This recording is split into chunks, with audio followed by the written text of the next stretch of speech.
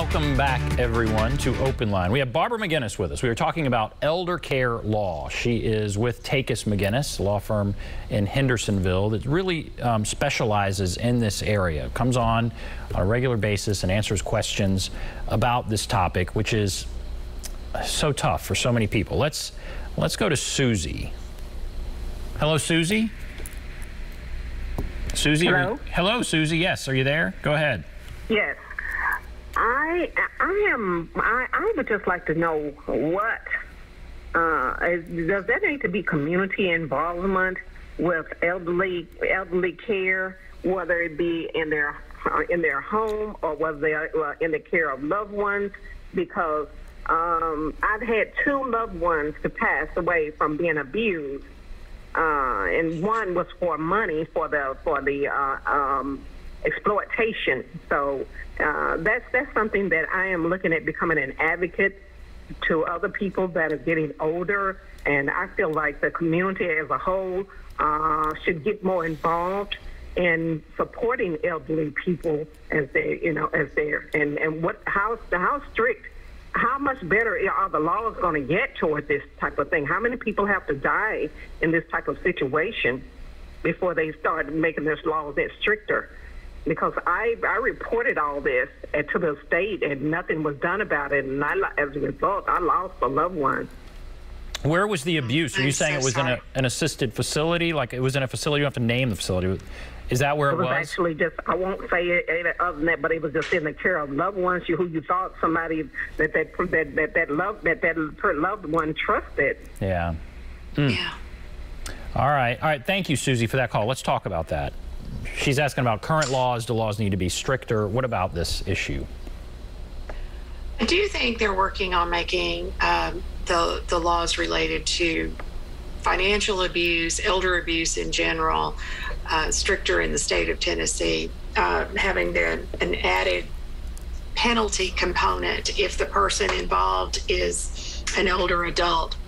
Unfortunately, a lot of times exploitation is at the hands of supposed loved ones, family members that put, because the elder does not want to go into a nursing home, they want to be at home for the most part, they are willing to put up with some undesirable situations at home.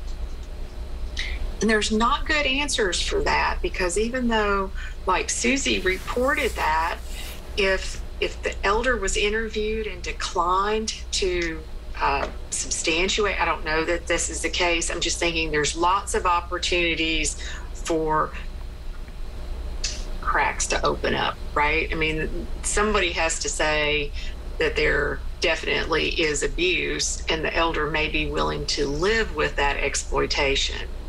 Now, there are ways that as an older adult, we can proactively work on protecting ourselves from vulnerability, or people that we genuinely love and care about, protect them from being scammed. Scams are common, right? There's always the new scam of the week out there.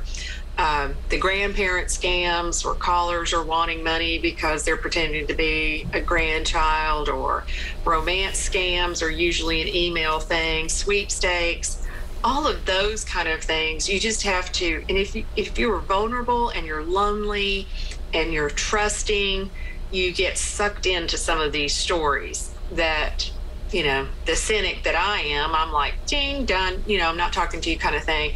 But if you're at home alone, vulnerable, you can fall prey to these things more easily than you think. And we can use trust, the legal entity that is a trust, to help separate. It sounds like I'm talking out of both sides of my mouth, but I'll get there in a minute. Separate the elder from their money so that they are not victim to these scams and vulnerabilities. It does put them at an increased risk of exploitation by the trustee, the person that is managing those trust funds. So that person has to be vetted and certainly be a trustworthy person. And if an elder does not have anyone that they can turn to, that they trust, that's willing to take on that role, there are professional trustees that can be put in place. And there's even public guardians. They're not going to take on a trust, but there are not-for-profit trust companies that might take a trust to manage for an elder. Some of those are some extreme situations, but there are ways to piece together resources to help protect people. Interesting. Wow. Okay. All right. That's very interesting. Let's go to David. Hello, David. Hello. My brother is administrator of a trust, plus he has power of attorney, and he's keeping me in the dark about the assets in the trust. Is that against the law? What role do you have in the trust? What role do you have in the trust? Are you the beneficiary? I'm just a trustee. I mean, I'm part of the trust. Is it your mom or dad? Is it your mom or dad?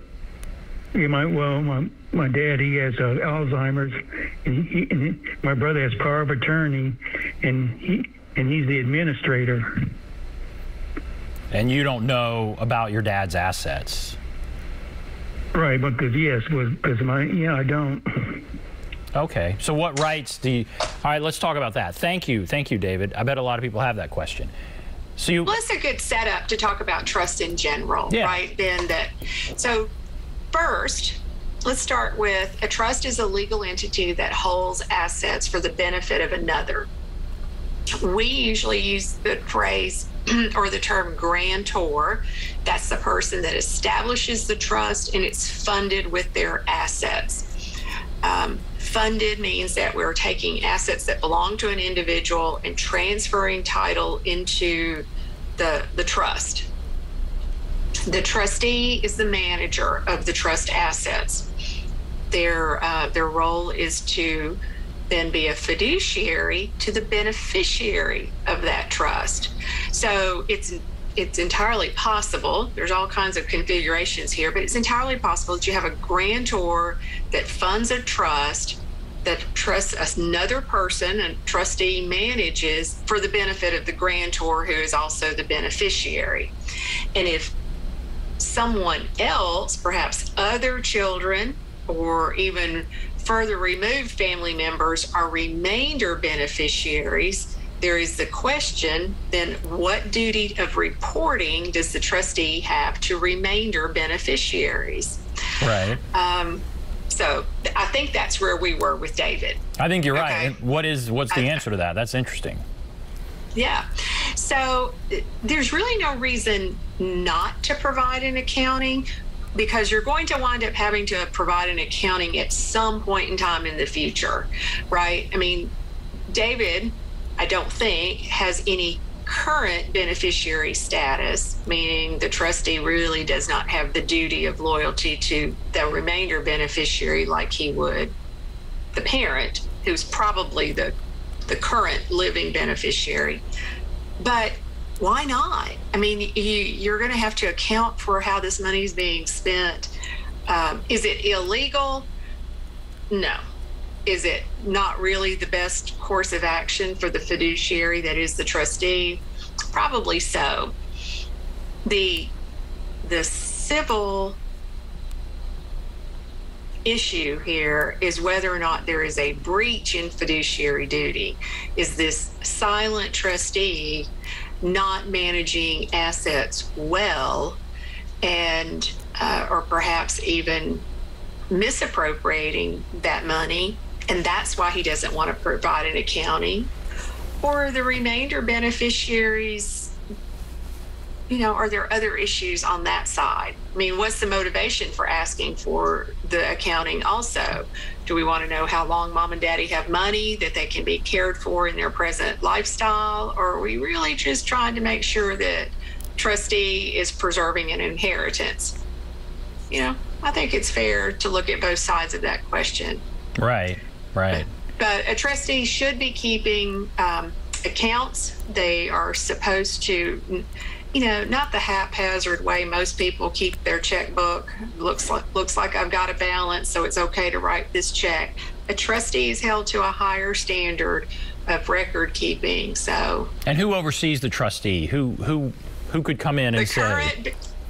The current beneficiary is the one who holds a duty to. So you've got the fox guarding the hen house with the power of attorney also being a trustee. Right. Okay. And it happens all the time, and there's nothing wrong with that as long as everybody's playing by the rules. Right. Yes, you have to play by the rules. Okay, we'll take a break. We'll come back, continue our discussion. I do want to talk about wills. We'll talk about wills when we come back. We'll be back right after this.